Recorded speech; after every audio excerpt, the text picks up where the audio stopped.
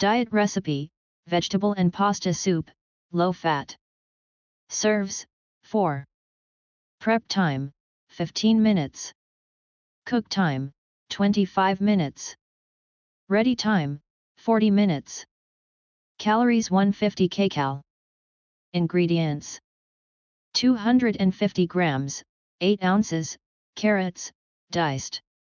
250 grams, 8 ounces, courgettes, sliced. 2 large celery stalks, chopped. 1 large onion, finely chopped. 125 grams, 4 ounces, cabbage, shredded. 600 ml, 1 pint, chicken stock.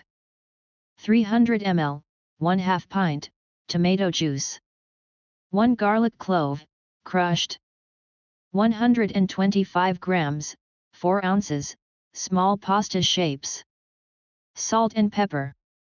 Instructions. Step 1.